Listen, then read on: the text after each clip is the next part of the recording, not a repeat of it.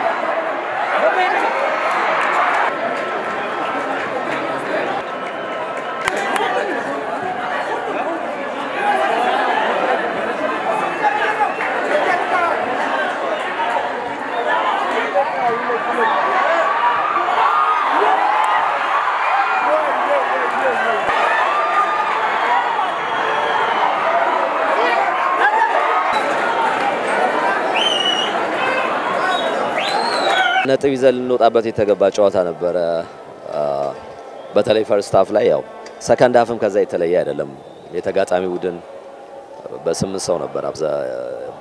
የሰው ቁጥር አብዝተው ነበር እዛ ቦታ ላይ የሚከላከሉት እንግዲህ እንደዛ አይነት ነገር ሲሆን ያው የመግቢያ ቦታዎች ጠባብ ነው የሚሆኑት ቦታው በሰዎች ስለሚያስ ያን ነው እንግዲህ ማስተካከል ያለበት እንጂ ነጥብ ይዘን እንወጣበት የሚገባው ጨዋታ ነበር እነሱ እንግዲህ የመረጡት ነገር አብዛኛው ያው ቀደም እንዳልኩት ፈርስት ሃፍም ሰከንድ ሃፍም ብዙ የተለየ ነገር የለም ትንሽ ሰከንድ ሃፍ የተሻለ ነገር አለ በሚያገኙት ክፍተቱ ስለመምጣት ይሞክራሉ ፈርስት ሃፍ ግን ያው ቁጥራቸውን አብዝተው እዛ ላይ የተከላከሉ በሚያገኙት ኳስ ካውንተር አታክ ተጠቅመው ለማሸነፍ ነው ሄዱት የዛ አይነት ነበር በእነሱ መልኩ በእነሱ በኩል ይታይ ነበር ውጤቱ እንግዲህ በእንትን ደረጃ ያው 0-0 ነው የወጣ ነው ግን ከኛ ከሚጠበቀው ነገር አንፃር እንግዲህ መስተካከል ያለበት ነገር እንዳለ ነው ከውጤቱ ማለትም ይቻላል ውድ ተመልካቾቻችን በ1990ዎቹ ዓመተ ምህረት በካሳ ያራጌ የሰለጠኑ ተጫዋቾች ስለ ስልጠና ሂደቱ ምን ይላሉ ከነሱ ጋር ቆይታ አድርጌ ነበር ፕሮግራሙን እንድትከታተሉ ተጋብዛለሁ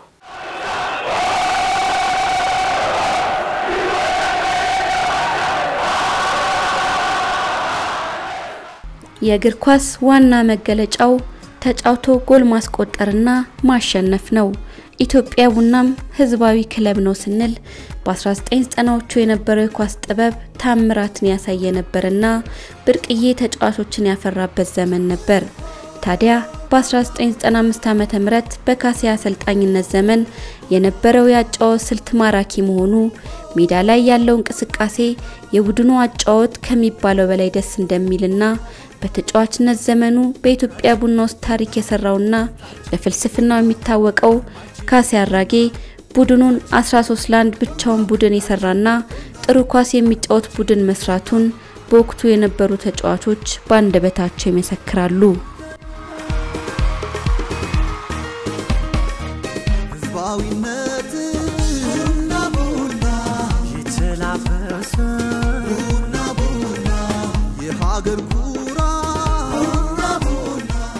የኢትዮጵያ ቡና ስፖርት ክለብ በርካታ ምርጥና አንጋፋ ተጫዋቾችን አፍርቷል። በዛን ወቅት የነበረው የአጭር ቅብብልና የልጆቹ መናበብ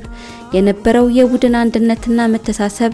ለማሸነፍ የሚጠቀሙበት ስልት ማራኪነት የተለየ ነበር። በ1990ዎቹ ዓመተ ምህረት ኢትዮጵያ ቡና ልዩ የሚያደርገው ከሀገር ውስጥ ውድድሮች የጥሎ ማለፍና ሌሎች ዋንጫዎችን አግኝተዋል። በተለይ በውጪ ጨዋታ አዳዲስ ምዕራፎችን ያስመዘገቡበት ወቅት ነበር። ኢትዮጵያ ቡና በኢትዮጵያ ኳስ ታሪክ ግዙፍ አሻራውን ባኖረባቸው በ1990ዎቹ በዛን ወቅት የነበረው የቡና ክለብ ያሳካቸው ድሎች በወቅቱ የነበረው የካሴ አሰልጣኝ ጠንካራ ጎን እንዲሁም በ1995 ዓመተ ምህረት በካሴ አሰልጣኝነት በሂደት ያገኙትን ውጤት በወቅቱ የነበሩት ጥቂት ተጫዋቾች አጫውተውኛል።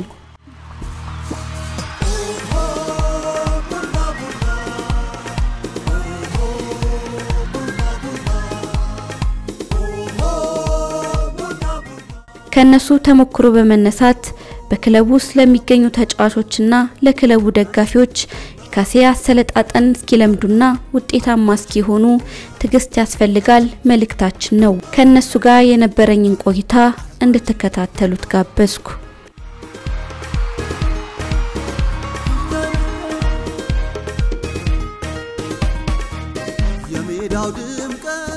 የቡና ክለብ አገባብህ እንዴት ነበር? መጀመሪያ ገባሁት በኳስ ሜዳ አካባቢ ነው የተወለድነው እና ያው ኡመርም አለ አንድ አራት ልጆች አምስት ልጆች አሉ የቡና ተጫዋቾች እዛ ሰፈር እዛ የሰፈር ውስጥ ውድድር ነበር እዛ ተስፋ ሚካኤል የሚባል ሰው አይቶን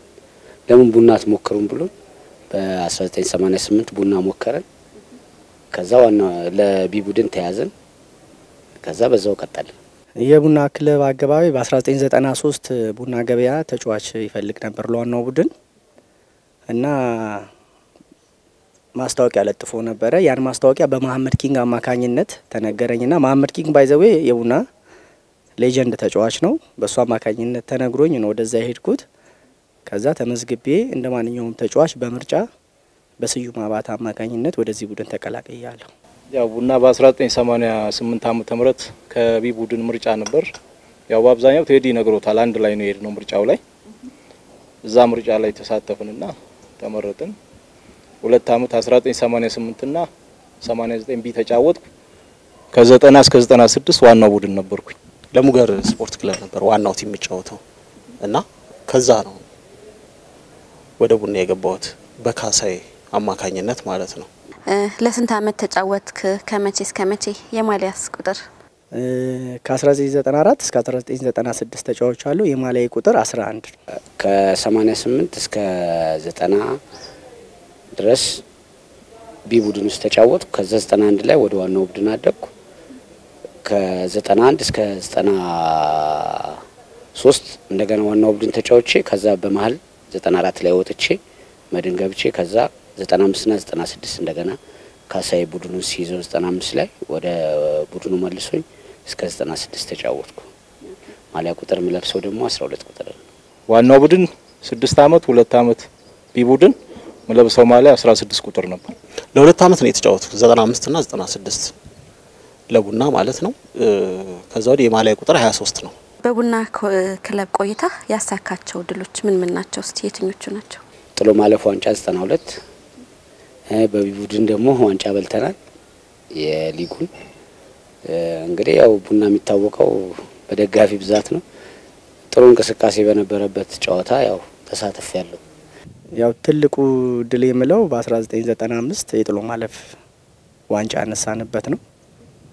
ከዚህ ውጪ በሶስተኝነት የጨረስንበት አመት አለ። እነዚህ ናቸው። ጥሎ ማለፍ 1995 ላይ ጥሎ ማለፍ ሻምፒዮናና ከዛ ውጪ የምስራቅ አፍሪካው ዛንዚባር ላይ ቡናችን ተካፍሎ የናስ ሜዳሊያ ተሸላሚ ሆነን የመጣንበት 95 ላይ የጥሎ ማለፍ ዋንጫ አስተናል ያው በዚህ በሁለት አመት ውስጥ ከዛ ተጨማሪ ሁለተኛ ወጥተናል በዙሩ ከካሴ ጋር አብረህ ጎን ለጎን እንደመጫወት ከዛሬ ጀምሮ ካሴ አሰልጣኝ ነው ስትባል ምን ተሰማክ? ከካሴ ጋር ያው አብረን ተጫውተናል። ግን ከሱ ጋር መጫወት ራሱ ያው አሰልጣኝ ይዘሽ እንደመጫወት ነው። ሜዳ ላይ እሱ ነው ጋይድ የሚያረግሽ ምክንያቱም ሚድፊልድ ስለነበረ ከሁላችንም ጋር በኳስ ግንኙነት አለው በጣም ስትፈጥኚ እንድዘገይ ወይ በጣም ስትዘገይም እንድትፈጥኚ የኳስ ቁጥጥርሽን እያንዳንዱ ነገር ሜዳ አሸፋፈንሽን ያው አሰልጣኝ ሜዳ ላይ አለ ማለት ነው ከሱ ጋር ተጫወትሽ ማለት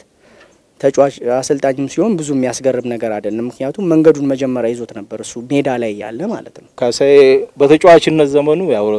ረጅም አመት አብረን ስለተጫወትን አሰልጣኝም ሲሆን ያው እንደ አሰልጣኝ ሳይሆን እንደ ተጫዋች ነው የምታስቢው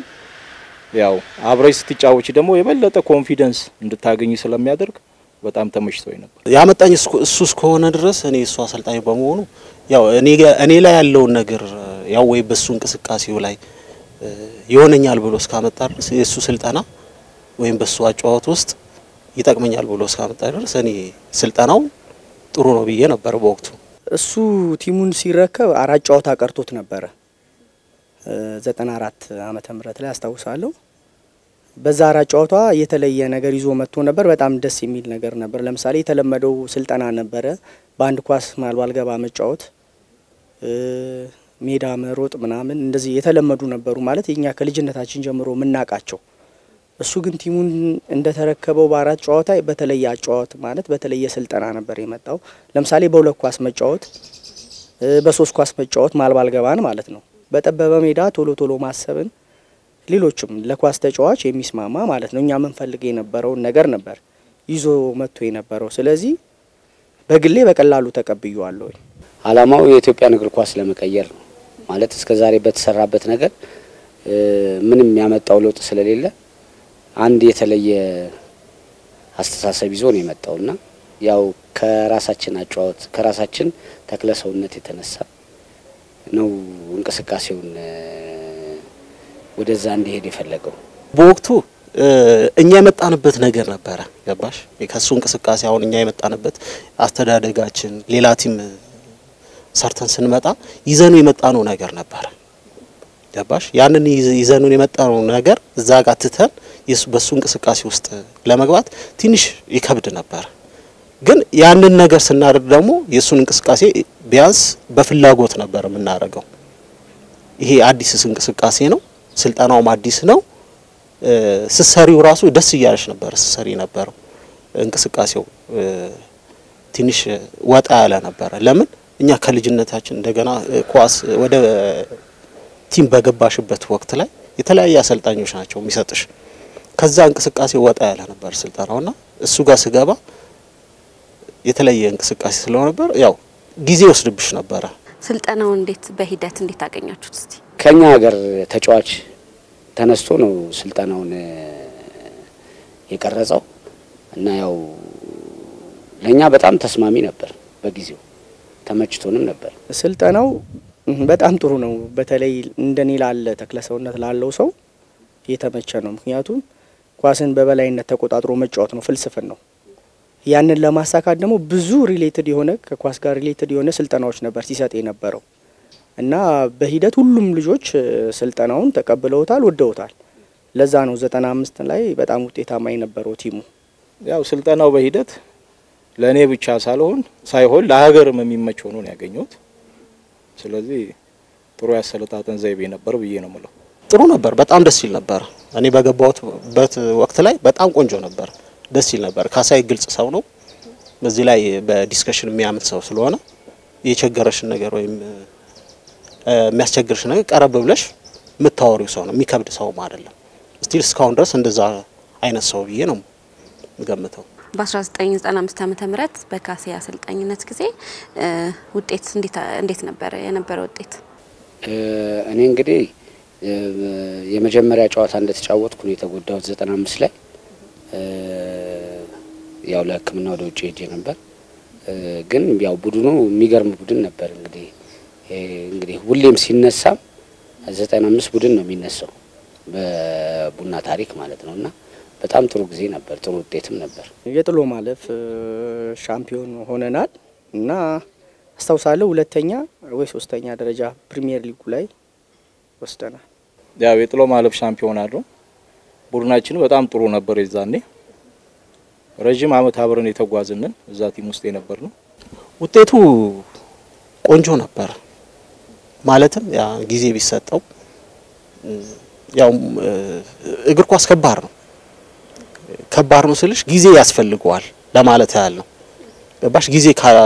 ካላገኘ አጭር ጊዜ ከሆነ እንትን ነገር ነው የሚሆነው ስለዚህ በጣም ጊዜ ቢሰጠው ነው ጥሩ ውጤት እናመጣለን ነበር ለምን ሁሉም በዛ ወቅት ላይ ያለ ልጆች ሁሉም በቃ ምንም በቃ ፍቅር ነበረን ለቲሙም ለሱም ለካሳይም በቃ ስልጣናው ምንም ወደውት ነበር የሚሰሩት የነበረው እና ጥሩ ነበር በዛ ወቅት ላይ የካሳይ አሰልጣኝነት ለሀገራችን እግር ኳስ ያለው ፋይዳ ምን ይመስላል በጣም ትልቅ ፋይዳ አለው በእርግጥ እሱ መጀመሪያ እንደመጣ ጊዜ 95 ላይ ማለት ነው ሙሉ አሰልጣኝ ሆኖ ሲሾም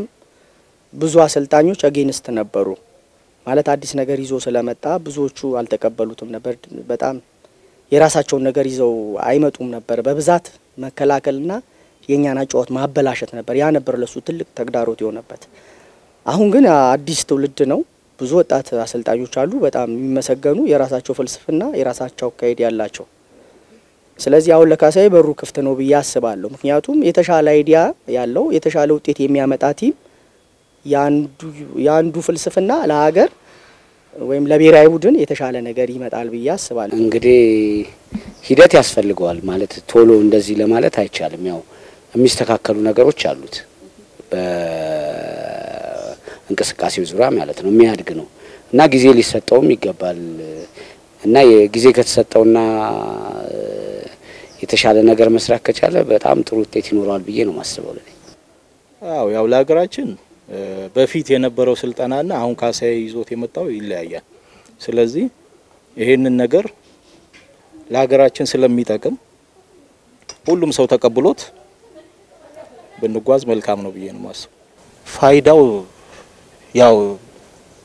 ከዚህ በፊት በናሽናል ቲም በክለብ ይዘን የመጣ ነው ነገር አለ ስልጣናውም በስልጣናም ይዘን የመጣ ነው ነገር አለ እና ከዛ ወጣ ያለ ነበር በተክለሰውነት ባንዳን ነገሮች ላይ ይዘን የመጣ ነው እና ስልጣናው ሁለቱ የማይገናኝና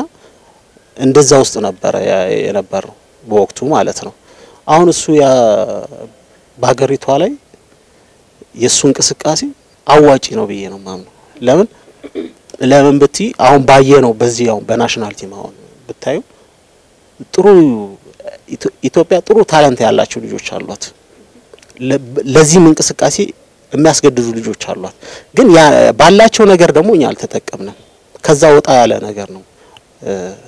ባላቸው ተክለሰውነት ወጣ ባለ ነገር ነው እኛ ምን ተጠቀምባቸው ባላቸው ነገር ላይ በችሎታው ብንጠቀም ጥሩ አስተዋጽኦ አለው ብዬ ነው ማስገምተው ከካሳይ አሰልጣኝ ጋር በተያያዘ ከናንተ ተሞክሮ በመነሳት አሁን ላይ ላሉት ተጫዋቾች የምታስተላልፈው መልእክት ካለ እርግጠኛ ሆኖ ስልጣናው መቀበል አለባቸው በግል ደግሞ ማለት በግል ችግር ካለባቸው ካሳይ ማናገር በጣም ቀላል ነው እንደ በፊት አይደለም ማንንም ተጫዋች ካሳይ ሊያናገረው ግልጽ ነው ካሳይም ለዚህ ፍቃደኛ ነው እርግጠኛ ነኝ ግን ስልጣናውን መቀበል ግድ ይላቸዋል ምክንያቱም እነሱ ተጫዋቾች ናቸው እሱ አሰልጣኝ ነው ችግር ካለ በመነጋገር ችግሮችን መፍታት ይቻላል የሚጠቅመውም ደግሞ ለራሱ ለተጫዋቹ ነው ምክንያቱም በሱ ስልጣና ስር ረጅም ጊዜ መጫወት ይቻላል ኳስን በደንብ ጠንቅቀሽ ታውቂያለሽ የቦታ አጠቃቀምን እነዚህ ለራሱ ለተጫዋቹ ስለሚጠቅመው በትግስት ስልጣናውን መቀበል ጥያቄ ካለ መጠየቅ መወያየት እነዚህ ነገሮችን ቢያረጉ ለተጫዋቾቹም ለራሱ ለቡድኑ ይጠቅማል ብዬ አስባለሁ ሞር እንግዲህ አሁን እኛ በእኛ ጊዜ እንቅስቃሴው ሲደረግ እኛም የለመድነው ነገር አለ ማለት ከነካሳይ ጎን ቆመን ነበር ስንጫወት የነበረው ማለት ነውና ሞር እንደሱ ቁጭ ብሎ አልነበረም ምንማረው አሁን እንዳሉት ተጫዋቾች አልነበረም ካሳይ የሚያስተምረን ሜዳ ውስጥ ሆነን ነበር ብዙ ነጋምብሬም ነካሳይም ሂደቱን እንድናውቀው የሚያረጉን በትምህርት ሳይሆን አጠገባቸው ስንጫወት በሚያስተምሩን ሁኔታ ነው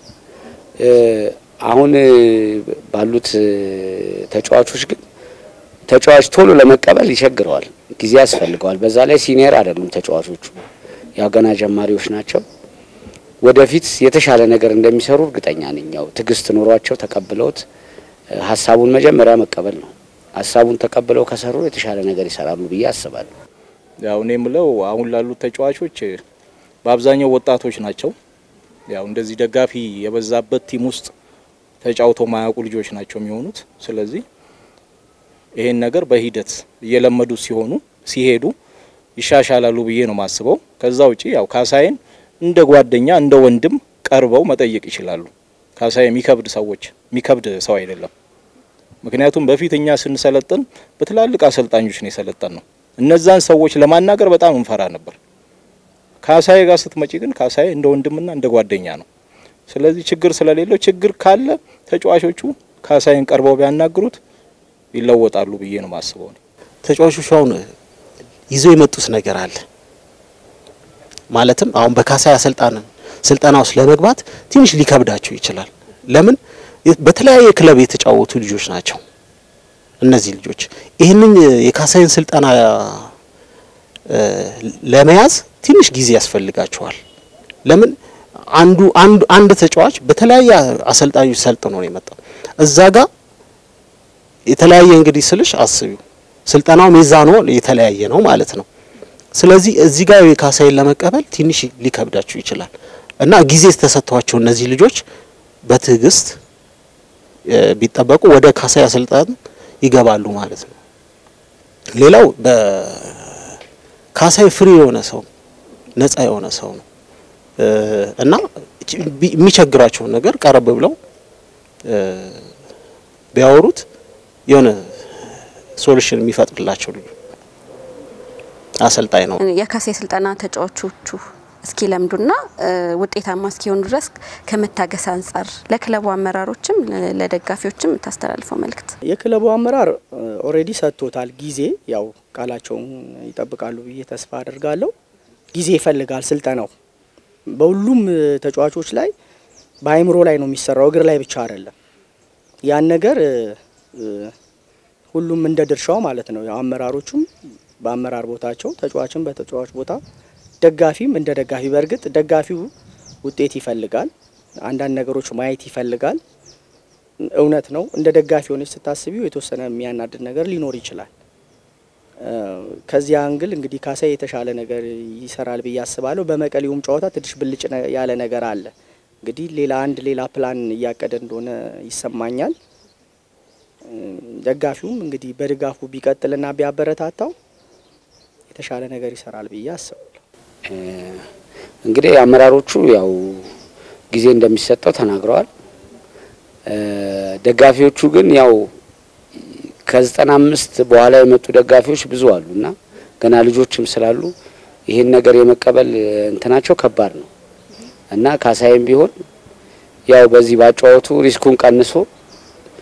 የሂደቱ ያጫወቱ ሂደት የተሻለ ደረጃ እስኪደርስ ድረስ ፕላኖቹን አስተካክሎ ቡድኑም የተሻለ ውጤት እንዲያመጣ ቢያደርገው ጥሩ ነው ማለት ሂደቱ ትግስት ይፈልጋል ስለዚህ ደጋፊው ያን ትግስት እንዲቀበል እሱም ትንሽ አንዳንድ ለውጦችን አድርጎ ያ ሂደት እስኪመጣ ማለት ነው ባንዴ እንትኑ እንቅስቃሴው ሊመጣ አይችልምና ያንን እንዲያረግላቸውና ተደጋፊዎቹም ትግስት ኖሯቸው ቢጠብቁት መልካም ይመስለኛል ያው የክለቡ አመራሮች አምነውበት ነው ጊዜ የሰጡት 4 አመት አምነውበት ሰጥተውታል እና ትልቁ ነገር ጓደኞቼም ተናግረውታል ትግስት ነው ደጋፊው ጋር ሲመጣ ትግስት ያው አሁን ያለው ደጋፊ በአብዛኛው ካሳይ ሲጫወት ማያቀው ነው ስለዚህ አሁን እዚህ ጋር ወደ ስልጠናው ሲመጣ ደግሞ የተለየ ከሌላው አሰልጣኞች የተለየ ስልጠና ይዞ ስለመጣ ትግስት ይፈልጋል ስለዚህ ትግስትና ጊዜ ከሰጡት ቲሙ ይስተካከላል የሚፈልገው ነገር ይመጣል ታዳጊ ቡድን ወይም ዋናው ቲም አንድ አሰልጣኝ የኦሎምፒክ ጊዜ እንደሚሰጠው ሁሉ ለዚህም ለካሳይ አንድ 5-6 አመት ቢሰጠው ነው ጥሩ ነው ብዬ ነው የምገምተው ተጨማሪ ለነገርሽ የምፈልገው ነገር ቢኖር ካሳይ የመጣበት ታይምና በእኛ ጊዜ ጋፕ አለ 15 አመት እድሜ አለ በዛ በ15 አመት የሆነ አንድ ጄኔሬሽን አለ ያ ጄኔሬሽን ካሳይ በሚጫወትበት የ1995 ቲም ያላየም ይኖራል ገባሽ ስለዚህ ያንን ነገር ቢያንስ ያላዩት ልጆች ወጣቶች ናቸው ደጋፊዎቹ በእኛ ጊዜ ስንጫወት ያዩና አሁን ያሉት የተለያየ ነው እና ትግስት ኖሯቸው ያው ደጋፊ አመራሩም ያው በርግጥ ጊዜ ሰጥቶታል ተቀብሎታል እሱም ግን በደጋፊዎች አካባቢ ያለው ነገር አሁን ትንሽ ጫናም ያለው ነገር ነው እግር ኳስ ሲባል ስለዚህ ትግስት ሰጥቶት ያው ቢሰራ አንተም ቆንጆ ይሆናል ማስተላለፍ ተፈልገው ነገር ካለ ለደጋፊው ሆነ ለተጫዋቾች ማስተላለፍ ትችላለህ እንግዲህ አዲስ ሐሳብ ሲመጣ ሁሉ ጊዜም ያው ቻሌንጅ አለው ያው ለራሱም ለካሳይም ጭምር ነው ብዙ ከብዙ አንግል ጥያቄዎች ይመጣሉ ለሁሉም ጥያቄ አግባብነት ባለው ነገር መመለስ ያስፈልጋል ያው ደጋፊውም እንግዲህ ያው ሁላችንም ጭቅጭቅ ይመስላል እንግዲህ ታገሱት ይያልነ ነው ተጫዋቹ መታገስ ብቻ ሳይሆን መስራትም አለበት መጠየቅም ያለበት ነገር ካለ ካሳይን ራሱ መጠየቅ ይችላል እንደዚህ ከሆነ የተሻለም ቡና የተሻለ ውጤት ማምጣት ይቻላል ብዬ አስባለሁ ሁላችንም በጋራ ከሰራን ማለት ነው እንግዲህ በ95 በነበረው እንቅስቃሴ ካመራሩ ጀምሮ ከተጫዋቹ ጀምሮ ይሄን አስተሳሰብ ማይቀበሉ ነበሩ ግን በሂደት ሁሌ የተሻለ ነገር ሜዳ ላይ ስታሳይ ደግሞ ወደዚህ ነገር ይመጣል ሁሉ በሂደት ማለት ነው ሁሉ ነገር ባንዴ የሚመጣ ነገር የለምና ለቡና ደጋፊም ለተጫዋቹም ትግስት ኖሮት የተሻለ ነገር በካሳያም ነው የተሻለ ነገር እንደሚመጣ ቢያስብ ጥሩ ነው ለምን ካሳይ የሚሰራው ለሀገር ነው ለቡና ገበያ ብቻ ብሎ ሳይሆን ለሀገር ነው ይሄን ያህል መስዋዕትነት የሚከፍለውና ለቡና ደጋፊም ለሁሉም ትግስት ኑሯችሁ የተሻለ ነገር እንደሚሰራ እርግጠኛ ሆናችሁ ብትጠብቁት ደስ ይለናል አለ ለካሳይ ጊዜ ተሰጥቶታል ትግስት ይኖር ነው ማለት ደጋፊው ጋር አመራሩም ጋር ደጋፊውም ጋር ትግስት ይኖር እግር ኳስ ትግስት ነው ያስፈልገው በአንድ ውጤት ስለተሸነፈም አይደለም አቻም ስለወጣም አይደለም ግን ወደፊት አሁን ከአንድ ከሁለት አመት ከ3 አመት ከሁለት አመት በኋላ ውጤቱን ምን ያው ይሆናል በ1990ዎቹ ዓመተ ምህረት የሚታወቅበትን ያጫወት ስልት አስደሳችና በጎል ብቻ ሳይሆን ባጫወት ብልጫ ጭምር የሚያሸንፍ ክለብና ከበርካታ አመታት በኋላ ያንን ቡድን ይዞ የሚመጣ ሆኖ እንዲገኝ ምኞታችን ነው ድል ለኢትዮጵያ ቡና